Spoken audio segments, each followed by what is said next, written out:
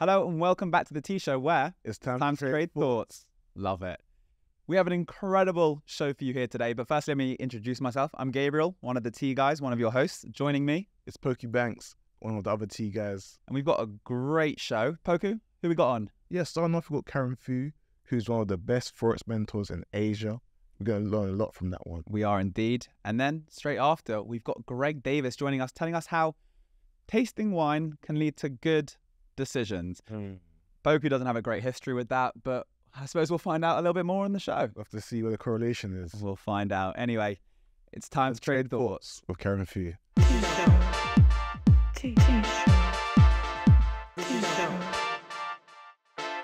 We're back. Welcome to the T Show. We've got Karen Foo on. Before I even get started, before I can even explain how many awards she's got, I need to actually read it off a list. Starting off with the best trading guru in Singapore, top popular analysts in Asia, best foreign market trainer in Asia, Woman of the Future Southeast Asia Awards, and ranked #1 in Singapore nationwide for Forex trading competitions.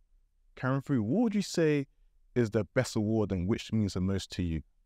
The best award, I would say it would be the Woman of the Future Southeast Asia Awards. That's a mouthful. Because I actually lost that award. You lost it. I got nominated for that award, so it's like a top 5. But then I did not get because the award is given to the first prize, and there's a second prize. And then I didn't get the award. So that taught me to be humble and also to constantly work on myself, because previously all these awards, I mean, they are great. I'm grateful for it. But then it might cause me to become slightly more complacent. Whereas after that award, after I lost it, I think I cried for like 2 days. Then after that I recovered and then I stood back up. But then it caused me to become more motivated to improve on myself. So after that, I actually went back to backtesting more intensely and also reading a lot more books and then consulting my mentors and all that. Whereas previously, before that, I was still doing those things, but it wasn't that intense. But after I lost that award, I'm like, man, maybe I'm not that good, so I gotta improve on myself and work on myself. Yeah. What type of trading style would you say you do and how you trade now? Right now, it's I don't know if you would have heard this strategy. It's called global macro strategy. I think I heard you mentioning it just now, global macro strategy. So basically, I look at the global macro factors. Then after that, I focus on the various markets. So if I'm trading Forex, I'm going to look at bond market, stock market for clues. Because what I do a lot is inter-market analysis. Because other markets, let's say bond yields, it is often a leading indicator for the stock market. So oftentimes, not all the time, but oftentimes, when bond yields move, then stock market is going to move afterwards. Whereas for stock market, it is a leading indicator for another market like commodities market. So very often times during certain periods, when the stock market U-turns, commodities is going to wait for a while, then it's going to follow. So I use this intermarket analysis as a leading indicator for certain currencies, certain commodities, and certain markets. Okay. That was well explained, because I think I'm following along that, so you definitely are understanding what's going on, right? Yeah. You got this. I gotta check it out. It's very fun. It's a fun strategy. What pairs, if in Forex, would you say you trade? Mainly the high yield pairs paired with the low yield pairs. Because what hedge fund Forex traders really do is that they also use a lot of global macro trading strategy. I don't know if you know this billionaire hedge fund manager. His name is Paul Tudor Jones. I don't. Poku, you should know him. I think There we go. Before he's a billionaire hedge fund manager, and he uses global macro trading strategy, and along with other hedge fund managers, which I forgot the name, but he's one of the most famous ones, so you gotta check it out. And what he does is that he also look at intermarket analysis, and then he look at fundamental analysis to make trading decisions. So the currency pairs that I use is Aussie yen, Aussie yen because you have a high yield currency paired with a low yield currency. So what hedge fund forex traders do is that they use carry trading strategy. So they're gonna look at the high yield currencies paired with the low yield currencies, and they're gonna trade using carry trading strategy. So carry trading is also a very popular trading strategy among hedge fund managers who trades forex. So they're gonna look at Aussie yen, for example, and right now USD yields are also very high, interest rates are also very high. So when it's paired with a super low yield currency like Japanese yen, it has negative interest rates. So when you look at the interest rate differential, when it's very big, then hedge fund managers are going to buy that currency and it's going to go up. But when the interest rate differential decreases, then that currency pair is going to go down. So if you just calculate the difference between the interest rates between the two currencies, you can more or less tell, okay, in the long term, this currency is going to go up or go down. Yeah. You make it sound very simple. I'll be honest, I'm sure it's more complicated than that, but I love the way that you're explaining it, even in terms of myself, who has little to no experience in trading. I'm understanding what you're saying. And I think that brings me on to a topic that we heard about you in doing a bit of research before the show, which was you've said, or you teach things about learn trading faster. So about work smart, not hard, these kind of policies.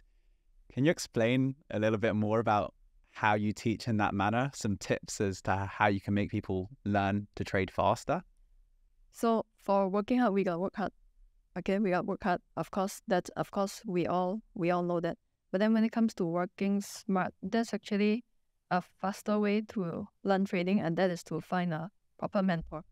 And not just any mentor, because there are some good mentors out there, there are some bad mentors out there.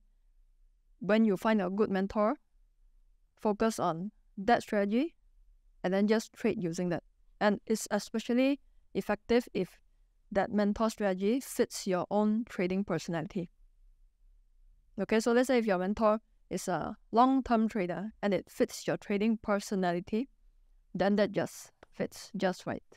Then you just focus on trading that strategy. You don't need to spend all that time Googling, because it's gonna take you forever to Google. And then for me, last time when I first started out, I not only Google, but also I go to many, I told you, different trading seminars. And I sat in so many of those sales pitches and seminars, to the point whereby I also know how to sell.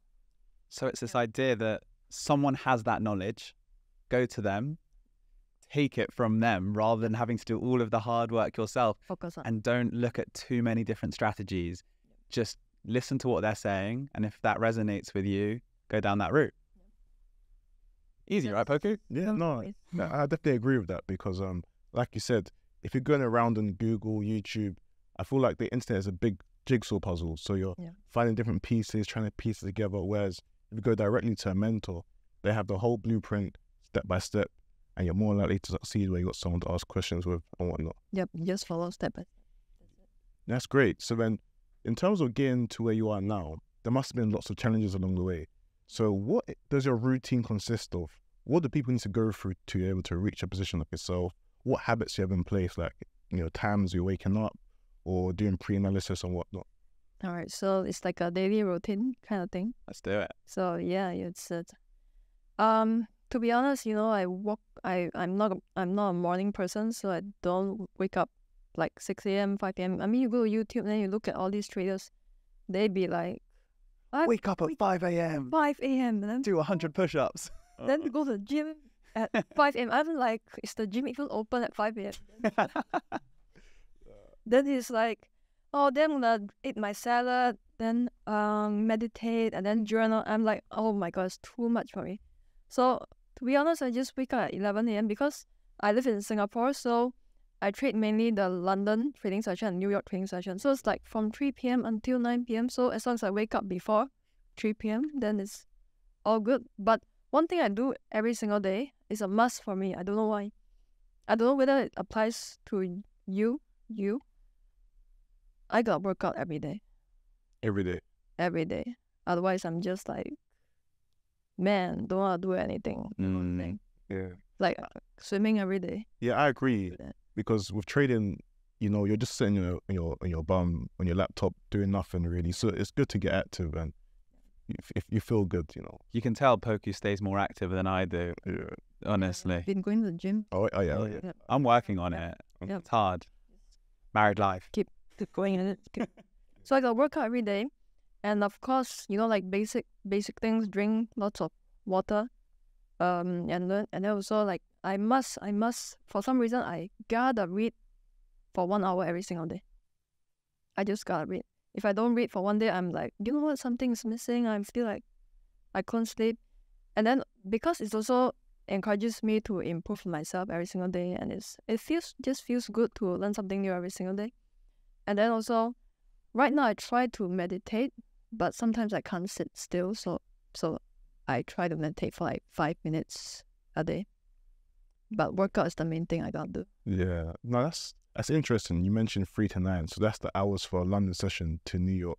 So then there must have been a lot of sacrifices in your life then, because 3 to 9 p.m. to me is like prime time to meet your friends, go out to eat, do all sorts of things. So would you say then you've had to isolate yourself and just focus like along your journey? Oh yeah, I've sacrificed a lot of my time. I mean, I sacrificed, in fact, my whole 20s to just hone on my craft in trading, because like, you know, school, a lot of people in my school, like college, they're having the parties and all that, you know, that college life. I didn't have that because I was just in my dorm room or in my room or in my home, just studying trading, studying financial markets, because I want to be super good at it. I just want to be super good. I want to be successful at it.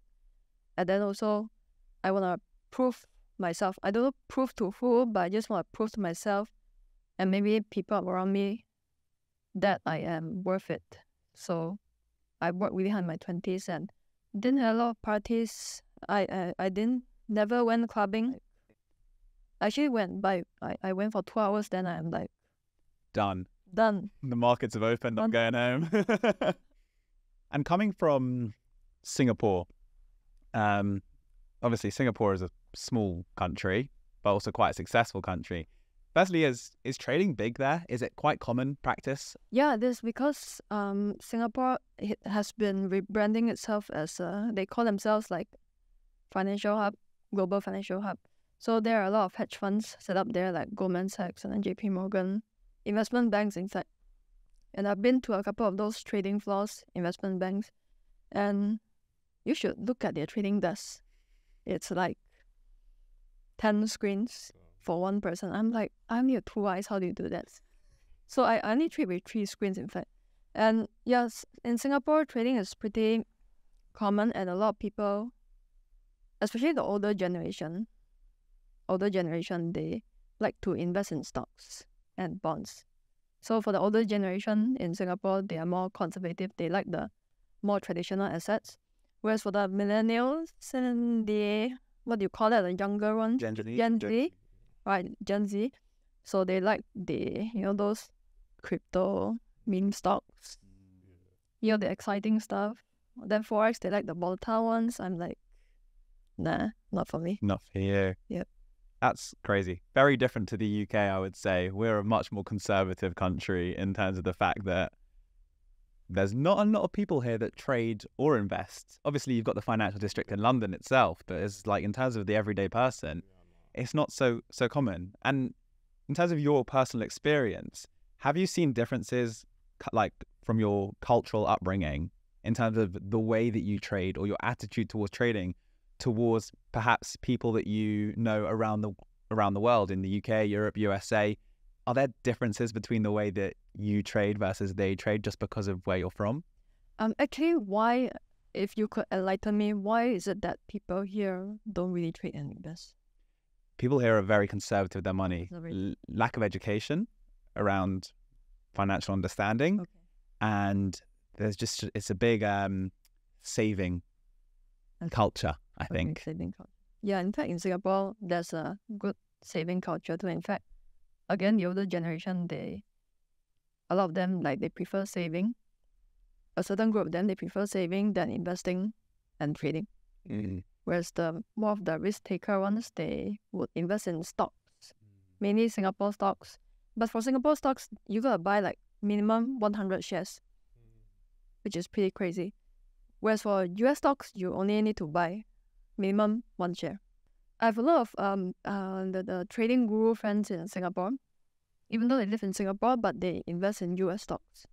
So they don't even touch Singapore stocks because it doesn't really move. So there's not enough volatility to profit from it. Yeah. Do you focus on events that happen in Asia, news events and whatnot, or do you look outside of global? Yeah. Especially the G20 currencies that I trade. And right now, what are you looking at? What kind of things are grabbing your attention, either Singapore specific or globally when it comes to trading? Mainly still looking at the same few currencies that I trade, Aussie yen, because investors are expecting that the Fed is going to increase rates further, slightly, a little bit more. So what happens is that the high yield paired with the low yields, they are going to benefit from Fed, what the Fed is going to do. Okay, even though next year the interest rates might be cut down. Okay, so next year, a lot of people are saying that it's going to be more of a risk-off environment. But for now, I'm just looking at mainly the Aussie dollar, Aussie yen, New Zealand yen, because New Zealand has a high yield too, then Canadian yen. Because when Canadian yen moves, it's going to affect all prices. And then when all prices move, and it's going up right now, when all prices move, it's going to affect Canadian yen too. So a lot of times, I will look at oil, and then when I see that oil is moving, I will go to Canadian yen and make a trade. So it's kind of like other markets giving you a free trading signal. Yeah. So you don't need to rely on any trading gurus to give you any trading signals. So you like to use lots of confluences, lots of correlations and whatnot. Correlations. To make sure, okay, that's interesting. Because I trade pound yen and gold. I've noticed that they negatively correlate. So sometimes when pound yen is going up, okay, I'm looking for shorts on gold. So yeah, no, it's good. Yep. Actually, pound is a high yield currency right now. Okay, when it's paired with yen, so it's a good currency to carry trade too. Yeah, lots of volatility. But it's quite volatile. Yeah. Live tips on the podcast. Straight after this, Pokey's going to be straight online, make some changes to his trading attitudes and policies, all that kind of stuff. Yeah, definitely. What about looking forward to the future? So 2024, any things that are already exciting you, scaring you, things you want to stay away from, things you are ready to buy, or do you not look that far? Because I'm still sticking to the fact that next year is going to be risk off. So what I might do, if it really does happen, is to short those high yield pair with low yields. Because when it's risk off, means that people are very scared to take risks. So this means that the high yield paired with the low yields are going to go down. So then all prices are going to go down. And then all the risk markets, the stock market, the oil market, the certain commodities, and New Zealand yen, Canadian yen, all these are going to go down. So the good thing about currencies is that you can short the market. And yeah, pretty much it. Just short the risk markets, and that's what I'm looking for right now. What's your favorite thing about trading? I mean, like, being a trader is like you're your own boss. You're your own boss. There's no manager to answer to let you know what you should do. But then the downside of it is, of course, you not become as disciplined as compared to if you have a boss. But one of the good things is the time freedom that you have. If you want to go on holiday, you go. If you want to take a break, you just take a break. If you want to work hard from morning until night time, you just go at it. So that's the good thing. And also, for trading, just for me, it encourages me to learn every single day. And also, every single day, the financial markets gives you a different thing. So it's not that boring. Every day is the same task. Every day is different. So that's what I like about it. The time freedom and also the variation of the things that you do. Yeah. And then with the rise of AI, and even the use of hedge funds using that, Do you think that affects your trading in any sort, or do you make use of the AI trading or using a bot? Yeah, you can actually use AI in many different ways. The first one is, of course, everybody right now, I'm sure you're using this to ChatGPT. Yeah, using that. You can use that to generate trading ideas. You can use that to summarize a financial article. Let's say you have a long, wordy financial article and you don't want to read it, a financial report, and you don't want to read it, just tell ChatGPT to summarize everything for you.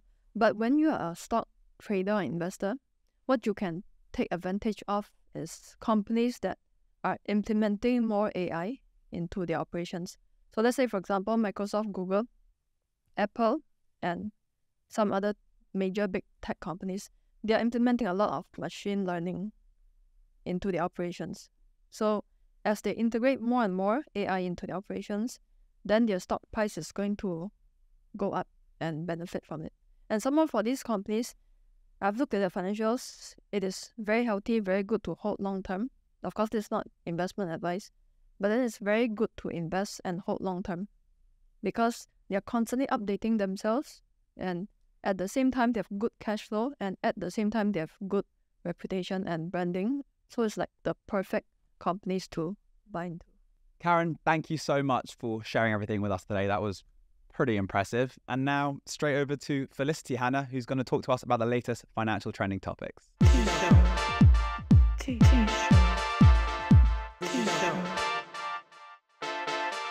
Cheers, Gabriel. Hi, Poku. It's never a quiet week, and once again, there's a huge amount to talk about. I'm going to take a look at why the dollar has been dominating, but why some analysts don't expect that to last. Plus, we keep hearing that AI is the future, and undoubtedly it's going to transform our economies and our working lives in many ways. So why are so many AI-centered tech stocks down over the last few months? I'll be taking a look at that, and also at exactly what the World Bank has said about its worries over Asia. Like I said, lots to talk about. Let's start with the story of the very strong dollar. The greenback has dominated almost every other major currency this year, and that's despite many analysts predicting it was going to weaken.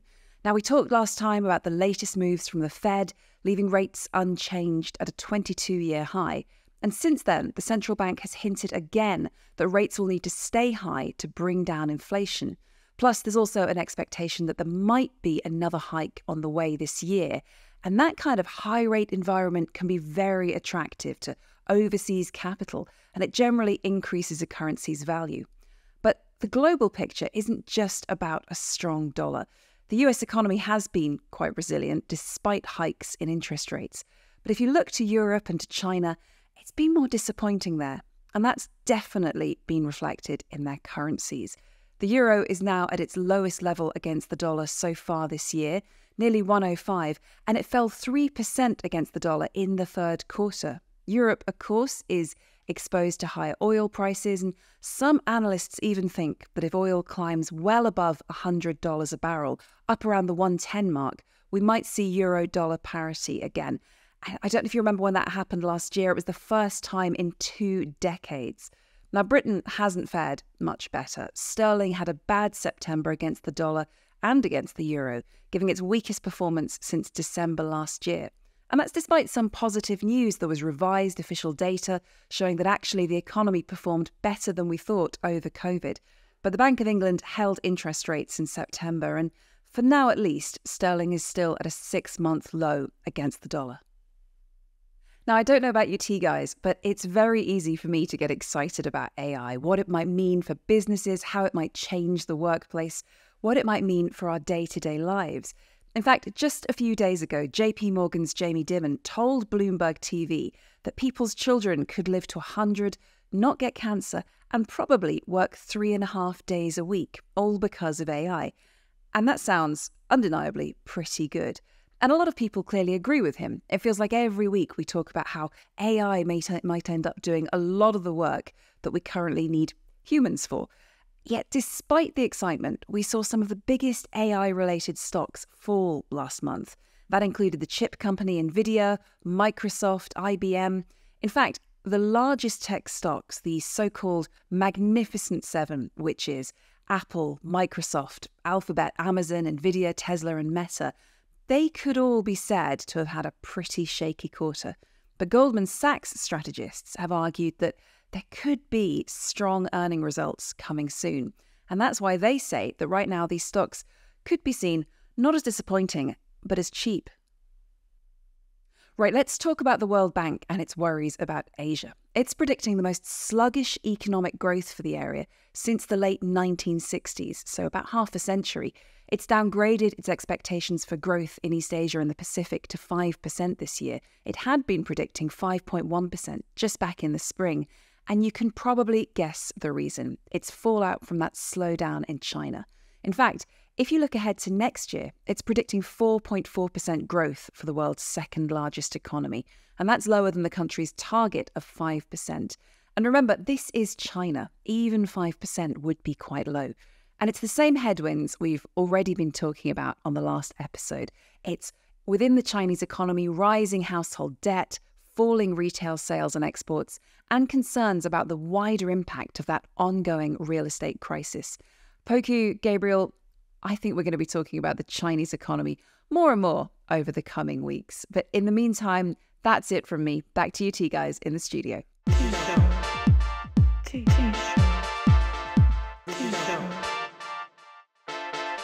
Thank you very much, Felicity, for sharing the latest financial news. And now to our next guest of the show, Greg Davies. Welcome. Thank you. I'm going to give you a quick intro because I think it's worth it just because of your background. So let's kick it off with you are head of behavioural finance at Oxford Risk. Correct. You have PhD studies in behavioural finance and academic affiliations. And you started the first ever behavioural finance team at Barclays in 2006. Correct. Yeah, I remember that year well. I was 9. But more importantly, we said in the intro that you were going to talk to us a little bit about the link as to why wine tasting and drinking wine can lead to good decisions. Now, Poker's very confused about that because he's only ever experienced the opposite. Wine normally leads to bad decisions. Are you happy to elaborate a little bit on that statement? I can. I mean, well, obviously drinking a little bit of wine is going to improve your decision-making, full stop, right? Yeah. Gets rid of the inhibitions, etc. But the real thing here is wine tasting. If you look at professional wine tasters, what they're trying to do every single time is make an accurate assessment of what's in the glass in front of them. And it's exceptionally difficult to do, much like investing. You want to make an accurate assessment of whether this thing is the one that you're going to buy, it's the thing that's going to go up. So in wine tasting, it's very difficult to do, partly because the more we drink, the more our perceptions get skewed, etc., etc. And it turns out that in almost every form of decision-making, psychologically, we humans display the same sort of biases and errors. And that means the way to fix it is very similar to what professional wine tasters will do when they're tasting wine. The sort of techniques and procedures they use to become better wine tasters are very close parallels to the same sort of techniques that we should all be using if we want to become better investors. So I know the link seems very tenuous at first, but it's definitely there. Okay, I'm getting closer. Yeah. I think we're on the way there. You have to share like some of those specific things. So you said Yeah. there are some specific skills that wine tasters use that you could quite easily cross straight over into investing. Well, it's more the message that's crossing over, right? So let me give you an example. If you want to taste a wine and get it accurate, one of the main things that you want to know is what is the acid level in this wine. So you taste it, you swirl it around, you spit it out, whatever. I don't generally do that bit of it, but you taste it and you go, this wine feels acidic to me. But is it medium high? Is it medium high? Is it, objectively, where's that level of acidity? And if you've already tasted 5 or 6 wines, it's very difficult to really know, because your perceptions are biased, your starting point is different. So you need to put in place a rule that effectively removes your emotional self from the decision and gives you a measure that is much more accurate. Now, you'll like this because the measure that you will use to test an acidity is known in the trade as the dribble test, right? My brain is a very biased subjective assessor of how much acidity is in a wine.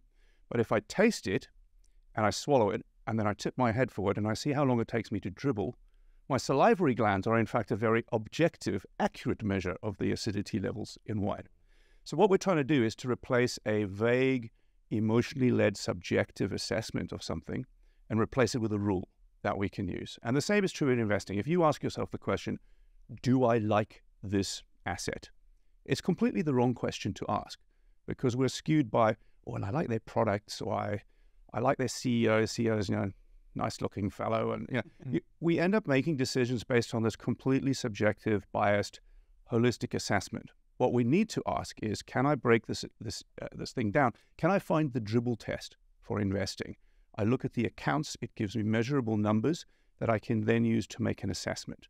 And so what transfers from wine tasting to investing isn't specifically the dribble test, but it's the series of techniques that you use to become better and more accurate in wine has very direct parallels to the set of techniques that you should use as an investor to become better and more accurate. Poku, I can already see us both going to buy our next investments and then leaning forward and seeing how we start dribbling. You're like, no, that is not the takeaway. But it would probably be quite amusing for like a YouTube video or something like that. Oh, definitely. Wine tasting, I think it's a good date. I should take a go, and then I probably will mention someone. So, yes, that's very interesting to hear. So then, leading on from that, would you say then, in terms of investing, then that's helped you make a clearer decision in terms of looking the right, factors and confluences to make the right decision? When we make decisions, whether it's wine or investing, and we make them from scratch in the heat of the moment, we're letting our emotions in, and we are responding to all sorts of things in the environment that are not, in fact, relevant to whether this is a good investment or not. And so what we want to do is almost take our emotional self out of the decision-making process. And particularly if markets are volatile and turbulent, right? You think, I've got to make a decision now. You, in that emotionally charged situation, is the worst possible decision maker you can be. So what you want to do for yourself is, in times when you have the space, you have the bandwidth cognitively and emotionally, you start to write for yourself a set of rules that you can use to govern your investing. So that when the moment of stress comes, when the moment of crisis comes, you don't have to think, what am I going to do from scratch? You go to the rules that you've already established ahead of time that says, in times of stress, this is how I want to behave. This is the process I want to follow.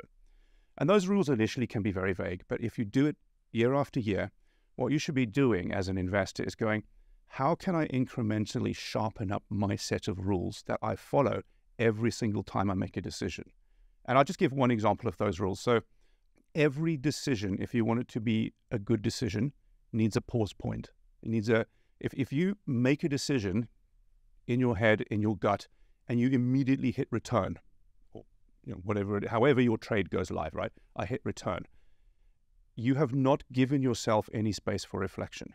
So every single decision to improve the quality of your decisions, very simple thing, build a pause point in. And that may be something as simple as, I decide what I want to do, I make sure that I get up, I make myself a cup of coffee, and I sit down, and then if I still want to push return, I can push return. But for big decisions, it might be, I will not actually make this investment decision until I've slept on it overnight. So the size of your pause point depends on how much money is at stake, what your level of competence is in that decision, etc. But if you don't have a pause point, you're missing out psychologically on the simplest single thing that can improve every decision that you make. It's so funny you say that, because the same rules when I speak about personal finance online, there's another, pretty much a mirror of that when you tell people about making large purchases. Yeah. Obviously, a large purchase could be an investment, but quite often the rule that personal finance, educators will say is the 30-day rule or the 24-hour rule. You're going to buy something that's probably a bit outside of your budget. Yeah. Don't act on your gut. Give it a period of time and come back and make sure that the same you in a different scenario is going to make that same decision. Exactly. And it's funny how that translates again across into obviously similar field, but different yet again. Decision-making is decision-making. The end goal is different, but the psychology is often the same. The fact that we are human, biased, fallible, and all we need to do is go, what can I put in place to overcome those fallibilities? By the way, I use that on my kids a lot. They go into shop and it's always, I want that now. Yeah. And I've discovered that if you don't want to come across as the harsh parent, so you say, well, maybe you can have it, but in order for you to get it, you have to come to me in 2 days' time and tell me that's a thing that you still want. You'd be astonished. 99% of things kids say they want in a shop at the time, they never, ever refer to again. And I think that's true of us as well. You know, you go into a shop, most shops are theatre. They are there to separate you from your money. And the same is true of online shopping. So just having that pause point, go, I'm not going to deny myself this thing I want to have. I'm just going to deny it to myself for 48 hours. And if at the end of the 48 hours it's still important to me, go for it. You'll save yourself a lot of money. 100%. What would you say are some beginner tips? We've all looked into your investment constitution, so it'll be nice to hear what you have to say. I think a lot of people avoid investing for the wrong reasons, and often it's because they're fearful. It looks complicated. It looks, what if I get it wrong? So there's for many people, a huge emotional burden to getting invested. And I would say for most people, the biggest behavioral cost, most reliable behavioral cost to investing is actually not what they do when they invest. And, we can solve some of that with the investing rules and investing constitution. But the biggest cost for most people is they leave too much of their available savings doing nothing in a bank account year after year after year. And that is enormously costly, because even if I take that person and I put them in a completely tediously boring, moderate risk, passive ETF asset allocation that's buy and sell, no engagement whatsoever, over time, that moderate risk portfolio should be expected to earn above what you would get in a bank account, roughly in the region of 4 to 5% per year. If I'm leaving 4 to 5% per year on the sidelines because I'm emotionally uncomfortable, that is a phenomenally expensive way of getting to sleep better at night. And people are doing it all around the world. The amount of money sitting doing nothing, and we all should have some money sitting doing nothing. We need an emergency buffer. That's the thing that buys us the ticket to take the risk. But people are sitting with huge amounts of cash, earning nothing year after year after year. So the first thing I would say is create your safety buffer. Simple rules like 4 months of expenditure, but make sure you've got something to fall back on that buys you the ticket to take risk. The rest, get it going, put it into the markets. And the reason why people are so behaviorally or emotionally anti this, some of it is just procrastination. I just don't get round to it, or I'm not that interested. But for a lot of people, it's fear. It's fear that if I put my money into the markets and the markets turn down tomorrow, I've failed and I'll just keep it in the bank account. And you hear these positions, the stock market's just like a casino. In a sense, that's true. In the short term, the stock market is a bit like a casino. We don't know where it's going tomorrow or next month, etc. But here's the thing. If you go into a casino every day and play the roulette table day after day after day for years, you're going to lose, right? You're going to come out down because the odds are stacked in the house's favor. In investing, it's the opposite. If you go in and invest and you stay invested day after day after day after day, you're going to win. You are the house. And people don't get this. They think if I'm investing, I'm on the negative side of that. Actually, by sitting in cash in the bank account, that's when you're playing against the house and you're going to lose for sure. Yeah, there's inflation eroding you. It's all sorts. And I like to just tell people, when people feel like they're investing, some people feel like they're losing their money, but no, you're transferring your wealth to another asset. Yeah. It's not as if, your money's gone and you spent it on something tangible. Yeah. It's good to... It's an interesting illustration of that. So imagine someone inherits some money, some distant relative dies, leaves you a chunk of money. And think about one of two scenarios. One is, so they have a stock portfolio, and in the first scenario, that stock portfolio, the executors of the will, they sell everything, they turn it into cash, and they give you cash. In the second scenario, they go, well, we're not going to do that. We're just going to transfer all of the actual investments to your account. The same person in the same situation, but what they've just been given is two different starting portfolios. I guarantee that 10 years down the line, those two people will have very different returns, because the person who's given the portfolio of stocks goes, I'll just stick with that. The person who's given the cash has to go through the emotional turmoil of reinvesting all of that cash, and it's very difficult for people to do. To even translate that to even someone that's not interested in investing, I think the stats came out recently that the amount of money that's still today sitting in accounts in the UK earning less than 1% is astronomical, when within seconds you can find an account today paying 4.5%, 5% easy access. And like you said, that's 4%, 5% that you're sleeping on within action. And we're not even talking about investing here. Yeah. We're talking about a saving, secure account, things that people are used to, just because, like you mentioned, being passive and lack of action. But overall, I think that you've left people with good enough knowledge to hopefully take that leap, especially if they're a beginner, to understand what they're missing out on the table, as well as a bunch of other stuff that we spoke throughout the episode. So I want to just say thank you on behalf of myself and Poku. 100%. I've learned a lot, for sure. Yeah, especially with behavioral finance, how it affects investments. Psychology is a big thing in trading. Yeah. So they even say, whatever strategy you have, that isn't even up to 20%. It's more about your risk management, how you're feeling during the trades and after. So definitely, behavioral finance is a big, big topic when it comes to trading. Cheers. Thank you for your time. I appreciate it. Absolute pleasure.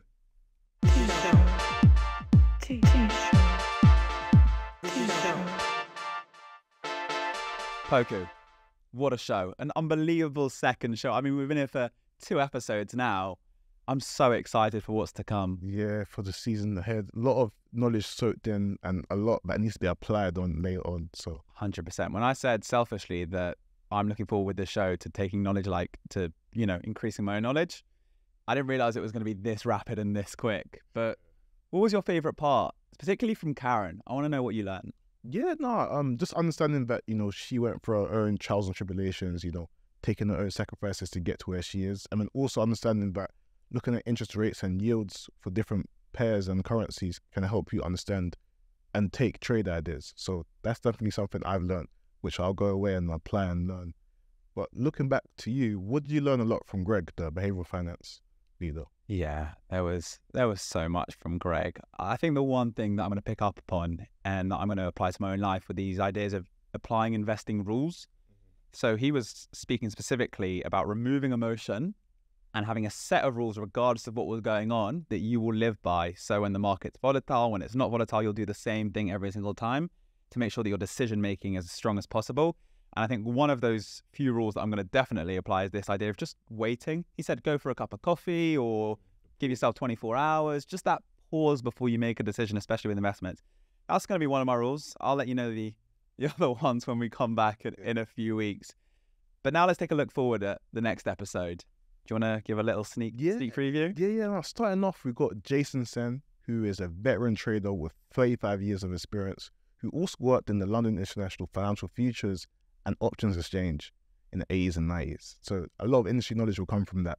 I'm excited for that one. And then straight after, we've got Hayley Quinn, who is an internationally recognized dating coach. I believe she has one of the biggest, if not the biggest, dating coaching company in the world. So Poku, it's ready to put on a nice shirt, maybe wear some aftershave. You're going to learn a few things, right? Yeah, no, definitely. And it'll be nice to see the link between money and dating, how that works. So, because we can't figure that out right now for ourselves, can we? Yeah, no, the dating world is a treacherous place. I'm married, so I'm not getting involved in this conversation. I wish. Oh, one day. But yeah, anyways, guys, in 2 weeks, we'll be here again. It will be time to trade thoughts. Sweet. Let's go. Another episode.